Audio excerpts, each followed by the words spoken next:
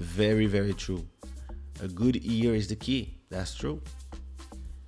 It is very interesting. Some people have a lot of technique, but they don't have a good ear. And some people have a good ear, but they are not technical. But they know what they want to do, so they will achieve that.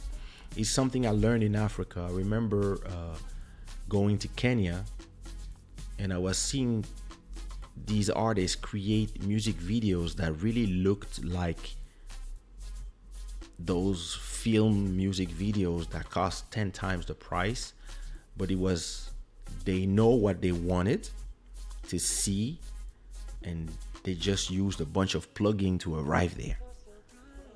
And I was like, wow. And that's very interesting how a lot of people believe it's about learning, it's about, oh, I went to this school, that school. Listen, understanding what you do is like learning the alphabet before learning how to speak. Of course, you will understand why you use some letters, and you will know how to write with the right orthograph. But if you don't have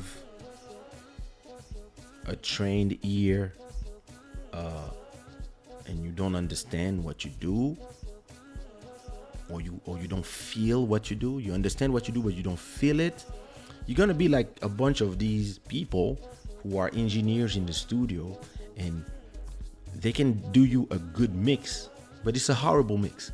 It doesn't sound good. It's the same as when I was mixing my first album in Paris, and I was like, can you do this, and the guy was always telling me no. And when I arrived in New York, the guy was telling me, okay, so what you want?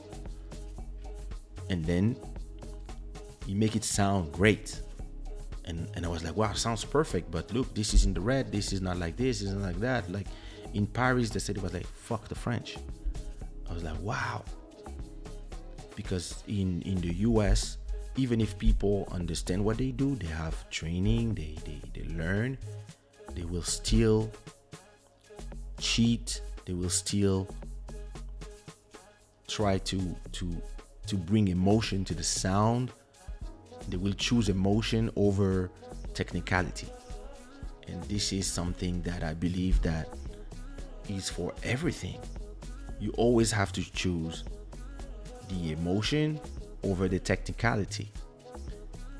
If you have enough technique and you understand what you do so well, then you can focus on emotion. You focus on delivering the emotion with the sound, because you don't care about the technique anymore, because it's there. You will know when it's too much, you will know when it's not enough, because you have the technique already. So now you can focus on using that technique to sound a certain way. A lot of people, they're just technical. All this, like, yeah, it's the same as singers. A lot of, listen, 99% of the singers that I work with, that I know, sing better than me. Me, listen, I'm not a singer. First of all, I'm a beat maker that raps and sings sometimes, and without auto-tune, I cannot sing like a straight note. But I hear good notes. I hear when it sounds bad, whatever. I can hear it.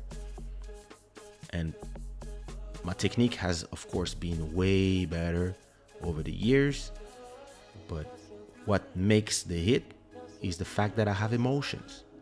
That my songs bring emotion to people, and people, those songs are part of their life because of the emotion that is conveyed in the songs. And I know a lot of people, they sing 1,000 times better than me, and they never had a single song play on the radio or be loved by people.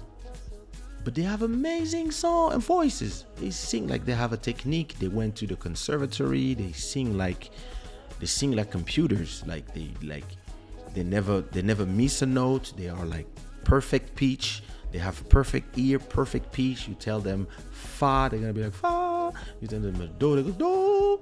Like they really have. They learned it, but they don't have emotion. So they don't have a good song. Because One Love was not created. Listen, when I did One Love, I never sang before. Only to tell people stuff. But the difference was I had an emotion to share. And then Yeah, I was like, yeah, put me to a tune, let's go. And I didn't care about what would people say. I was like, when the album was out and everybody was like, yo, before the album came out and everybody was like, wait, you singing, you're not rapping? I was like, yeah. Wow, like, ain't you scared? I was like, well, listen, maybe they will like it, maybe not. We'll see. Album came out. Why? Because of the songs. The songs, not the technique. And I know some girls and some guys, like, they sing so well, they end up just being chorists. Why? Some people are chorists because they're not interested in having a solo career, right? That's of course. But there's a lot of people, they want a solo career, but they end up just being chorists. Why? Because they don't know how to do emotion. They just know how to deliver technique. Or they will come and they will yell the whole time, or do a lot of vibrato, a lot of show off. Listen, somebody who's listening to a song is not listening to your technique. He's listening to what you're saying. If you're talking about somebody that left you and your heart is broken and you're like, people are gonna be like. But if you say, my heart is broken, like, oh. And this is a difference between, yeah, listen, what works and what doesn't.